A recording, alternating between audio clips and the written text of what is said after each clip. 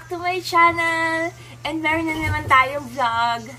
And nakaka-excite yung vlog na to kasi ang daming bata. Kasi birthday ng aking sister na si Fifi. Yeah! And isa-surprise namin siya. Kasi ang daming bata! Diba? Ito yung mga binili namin. Ang dami namin binili.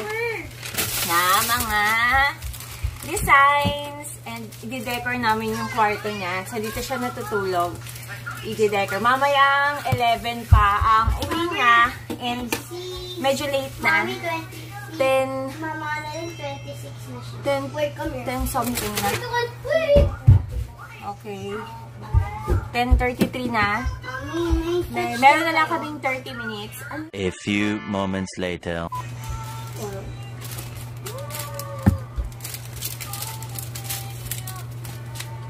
Aww.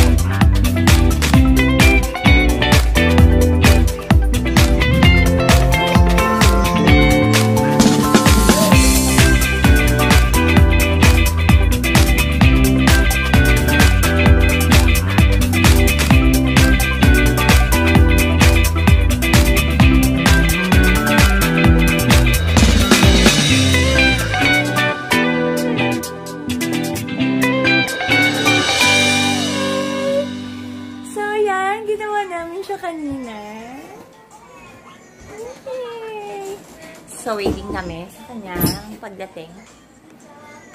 So, pag-usapan muna natin kung 26 na pala siya. Hindi ka kini. Ayan. Ayan. Chill lang muna tayo. So, guys, 26 na yung kapatid ko. Si ate. Si ate Ann. Hindi, joke lang. Mas matanda ako sa kanya. Huwag nyo nang tanongin kung ilang years. Pero, yes. Sa mga bago sa channel ko, yes, meron akong kapatid. So, bali 3 kami. Ako yung pinakapanganay. And then, si Annalyn, siya yung sumunod sa akin. And then, yung last is bakla. Bakla.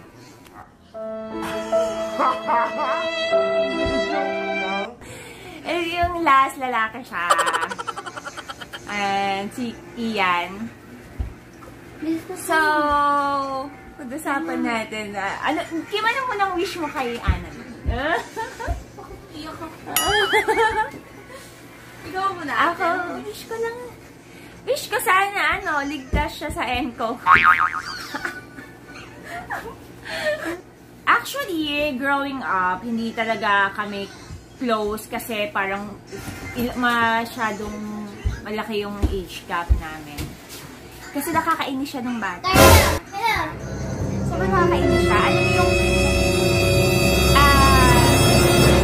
kunyari ako, nung bata ako, kumakanta ako, sasabayan niya. Tapos mali yung lyrics niya. Mali yung lyrics niya! Siya, mali. Yung basta makakanta lang. Kunyari, kinakanta ko, favorite ko dati si Britney Spears. Tapos kakanta ko, tapos sasabayan ka niya. Tapos mali yung lyrics. Tapos ayaw niya tumigil. So, ikaw na yung give up. Aalis ka na. Hindi ka na lang kakanta kasi sumasabay siya. Marami siya nakakainis na ugali nung bata kami. Tapos, pag inaaway ko siya, lagi siyang iiyak. Bigla na lang siyang iiyak. Ako yung papagalitan. Sobrang hindi kami close. Naiinis talaga ako sa kanya. Sorry, Fifi! Pero, syempre, habang tumatanda kayo, nagmamature, kahit papano, nagkakasundo naman kami. Ngayon, ang problema ko na lang sa kanya, lagi siya nang hiram ng lamit. Hindi na dahil kumakanta siya. Kasi niya ibabalik, nagugulat ako na sa kanya na. So, feeling ko naman, sa magkapatid, normal naman siya. And marami naman kaming good memories together. And wish ko lang sa'yo, Sisi, na syempre good health. Importante yan, lalo sa panahon ngayon. Tapos, and ayun, sana mas maging successful ka pa sa career mo.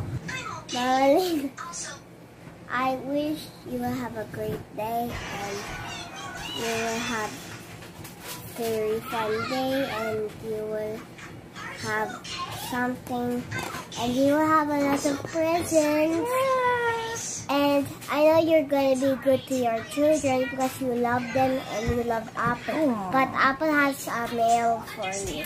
Yeah! So cute. She have a letter for you. Yeah. And I love you, Melody. Love you. Happy birthday. Say happy birthday, Mama! Love you too, Mama. Surprise! How about you, Kini? Happy birthday, Happy. Oh, yeah! Dear Mama, you are the best mom in the world. And you always be there to my side. And you always cook me and ham. And you always love me. And thank you for taking care of me. And happy. Andiyan na siya.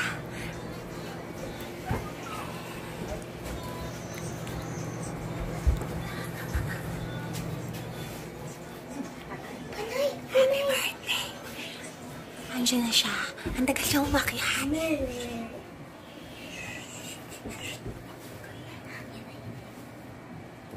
Tagal naman. Gutom na ako. Gutom na ako. Wala naman tayong handa. Pansit lang eh. Tagal kumain. Nag-aaway pa sila. Nag-aaway pa. Tagal niyang pumasok ng kandila.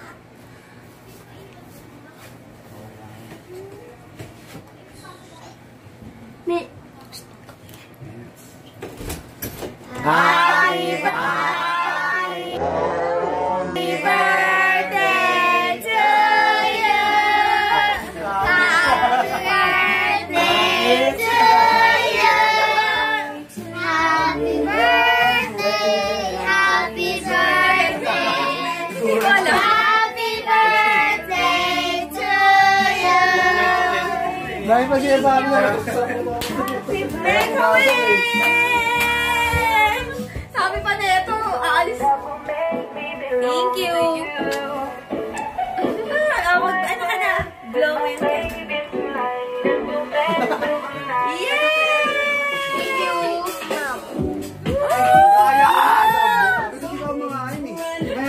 Ayaw niya ako pabili ng pagkain. Nagugutom na ako. Ate, mag-picture ka din. Yung may 20. Mag-picture ka din. Successful. Hindi ka ba iiyak? Nagulat ako. Natuwa ako eh. Thank you. Dahil pa sinasabi mo. Dahil kwento sa lang. Pangat-pangat nito. So guys, success! So anong masasabi mo? Ang galing nyo. Ako yung #1 na magaling manghula ng mga ganyan surprise. Pero yung surprise nyo ako. Thank you. Nay, picture tayo, Nay. Ate, picture.